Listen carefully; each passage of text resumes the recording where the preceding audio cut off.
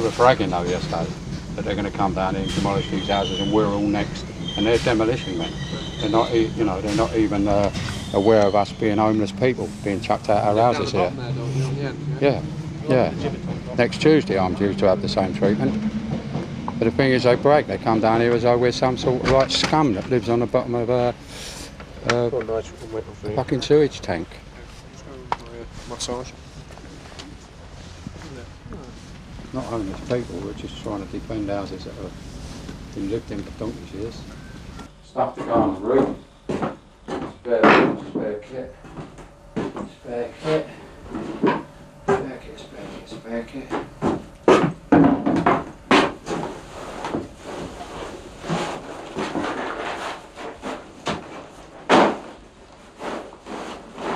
I'm going to stick my mouthpiece out again.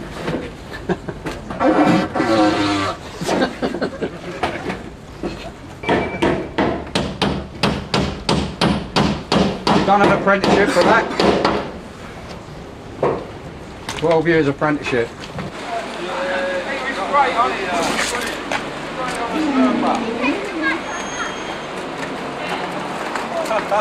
Lovely, man. Just got it, man. Right stuff. They're going back at their own accord, yeah. No. Here we are. One sec. One sec. I've just realised which window they're going to come in.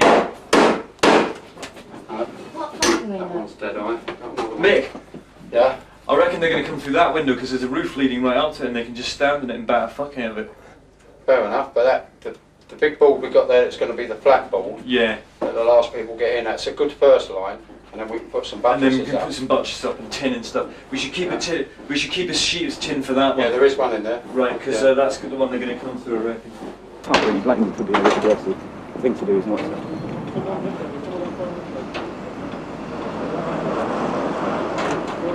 We'd rather block their daylight out in their bedroom apparently with this big banner. They might have overslept thinking it was still dark. Their security was certainly asleep.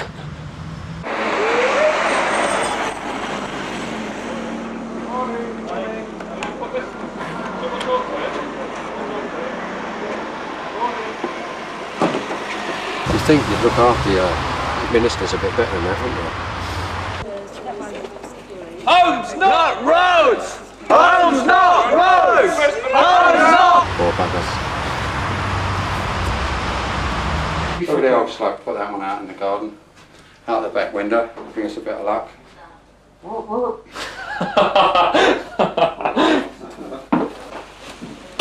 Make the banners are here. So they bought some banners as well. Yeah. We have a lot of local people all in the same plight. This just happens to be the first one that we're really barricading up, trying to defend against us. They call road.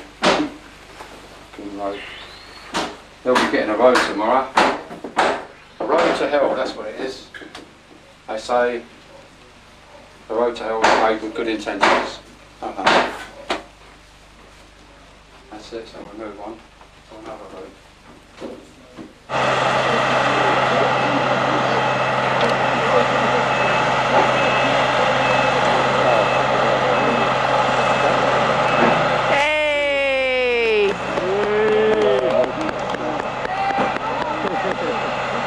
This is a handcuff. This is what you have to do to try and stay in your house when they're coming in here to take you out. One of us puts a hand in this side, one in the other side, click a small handcuff in the middle so as our hands are joined. That's the only way as a last resort that we can stay in here. We missed one little opportunity. We had a couch and we'd nearly done it. That was to, in the middle of the day when the shifts were changing, there was quite a big gap at the front. Would have been nice to open the front door and run a couch out to the middle of Claremont and just sit in it until they all started to charge towards you and then run in and do your portcullis down again. Which you got that cheeky about yourself. You just had to, didn't you? There aren't people outside. Local Department of Transport wants to know if we're going to vacate the property. No! Phrase, go away, you horrible person. I'm not here. I'm being held a prisoner. Don't, Tom. This is the reality we want now, you know what I mean? A reality where you're seeing things that are phenomenal. that you're actually involved, your life is involved in some sort of phenomena. Stolen buses, trouble with us is we don't make a fuss or complain. Bicycles, vaunted tests, they run the gauntlet between the driver and the train. Collectors hound us and people surround us. It's not safe to take a train. It's a safe time. It's the Two TSG wagons appeared and sort of sped up to the front of the houses and side by side in front of both houses. And all these black sort of blobs got out in frenzy, started battering the house with clubs and sticks and pickaxes and that.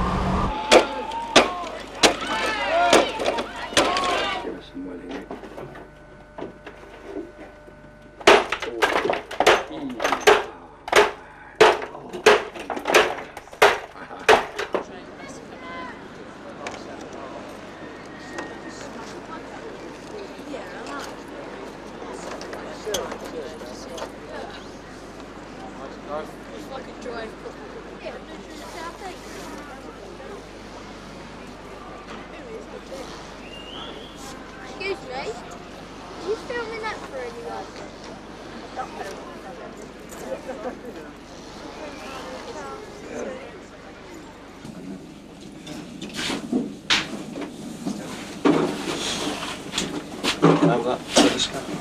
Come right back to it.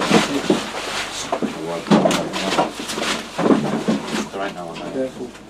No. Ginger's here as well. Quick, man.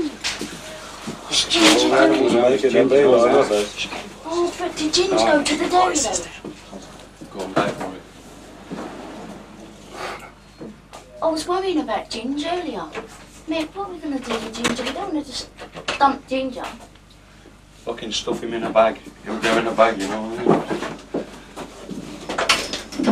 I'm sure you've seen Not fucking... seen that, Ginger. I'm sure you've seen worse than that before, haven't you, Ginger, mate? Really? There's another one now. 4 in, 2 out. 4 out, 2 back. While Guy Fawkes went underneath the Houses of Parliament, these protesters have gone right to the top. With military-style precision, they scaled the roof of one of the most famous buildings in the land, whose occupants have now made the controversial criminal justice bill law. This is how the protest unfolded in front of our own roof camera.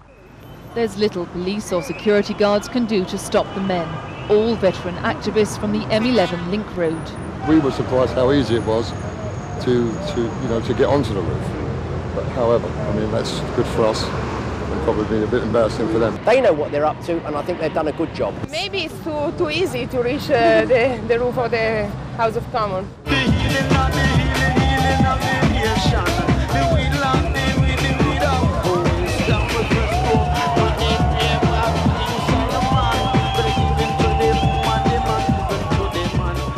You're here to defend the earth, right? You're here to stop roads. You're here to promote community, local community living. Yeah. Whatever reasons all the people are down here, and if you question any of the young people down here, they all have good solid feelings about why they're here. The strain on them though, the pressure on them, means that forever we're releasing this geezer in us, like it's bursting out of you, in lots of humour and lots of like ranting, because it is a lot of pressure taken on the whole fucking Western culture out there. You see, I mean, and not letting them in, you know, not letting them in your conversation, not having it, not saying, well, when government does it, who are you talking to? Government. We don't talk government here. We talk about what we do. We know what government is, and we feel they've already been stopped. That's where somehow I by find falls to bits. Otherwise, you've got millions and millions of little points. The whole wonderful, clear picture is we're not into having a go at them. Sharp focus. We just know who we are. Because you've got Claremont Road. Mixed description of what we are. In terms of as a group, we believe in ourselves, surely. We're doing but we like trees, and we like living here without fences. I find that you are addressing the road problem in relation to what's actually happening here. Well, what is because if everybody here felt stopping the road, as Mick you're stopping the road. But that, what he's describing... We'd be going 900 mile an hour faster than we are. Well, but would we? We're all quite exhausted now. I mean, I admit to a level of exhaustion which I can't identify in myself, and I've heard the same thing said by a lot of other people here. There is a level of exhaustion in us which we're not frightened of, we're just saying it is in you. And do you invisibly, you know, you're sleeping every night and all that, dreams do exist, time does exist for other people, there has been a lot of publicity. Do you inherit a sort of responsibility which is strange to you because you have achieved something wonderful by making a statement to the nation about for months and months and months on end, and you're waiting on it, and you do it, and we're a motley little crew without any resources or anything. It's tremendous pressure. Even when the fire brigade are here and coming around the corner up the road, they've got all this backup all the time. We have got one mobile phone, and if somebody's private one. I mean, this is how we've gone on all through it. That is a lot of pressure on me personally, on my practical we express ourselves openly, and if you look on Grove Green, which is exactly parallel to it, everyone does all those things locked away, and that ultimately causes tension.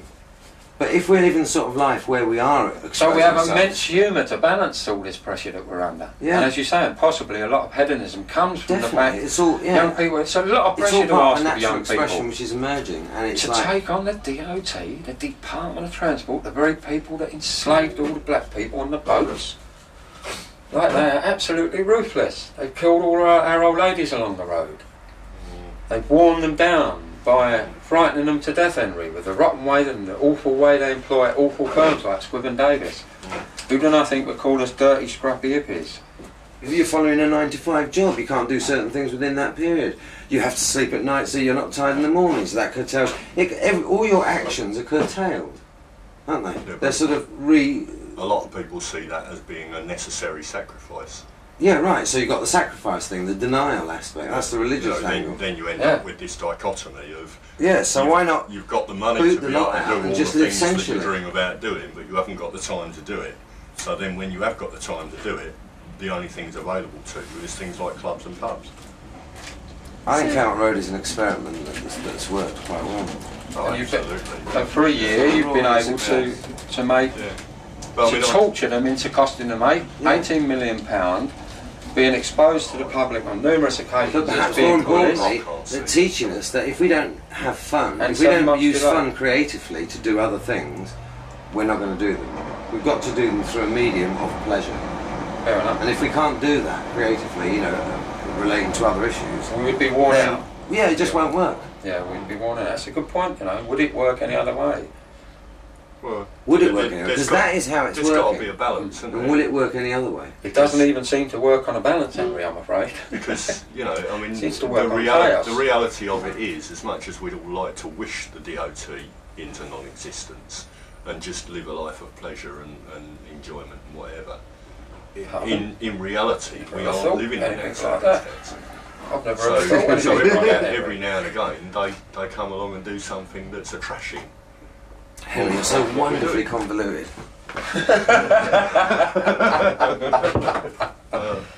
Someone the other day asked me what was the difference between the 70s and now. I said possibly in the 70s they were saying it's wrong to trash the planet and it's wrong to cut forests down. Now we're giving them warnings in the 90s. It's about today. Our form of protest is to say to them, we're warning them that air is alive. It is alive. It isn't something you can fuck with. Because we say so. It's Mixon Junction.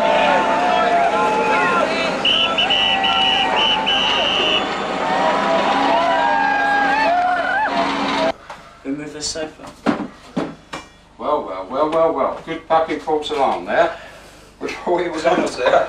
Well, I don't We've done a couple of quick emergency smash-ons. Yeah. Well, I eventually found the bones for it. Just about. I'll have to make this more public, but I'll have to leave this up here. It's very important. You're on that? That's the phone tree up there. Right. When you need any numbers, because it's so easy to lose it. I went through 4 pockets there. At any moment, you just didn't have that moment to spare. You was either caught up at 2 oranges left there and half a candleware. Who's on the roof and where's me lock on thing, and like there was so much on for you to be in touch with. always depending on what tactics they were using to wear you down, and you forever built yourself back up.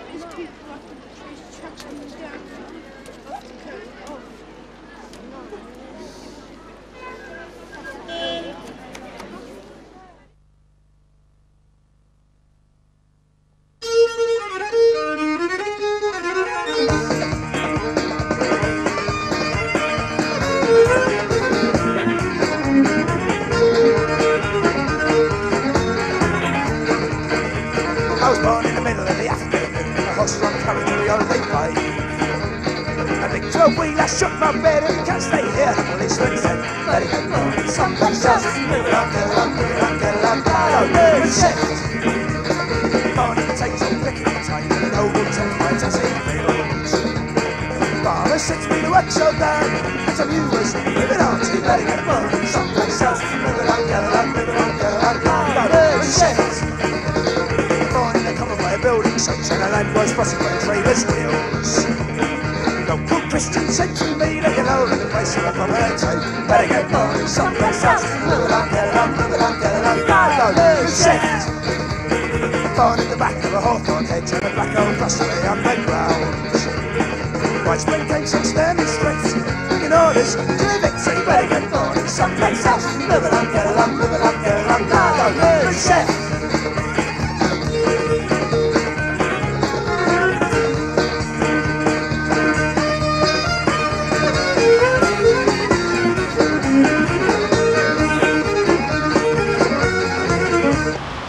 Coming into an age of phenomenology.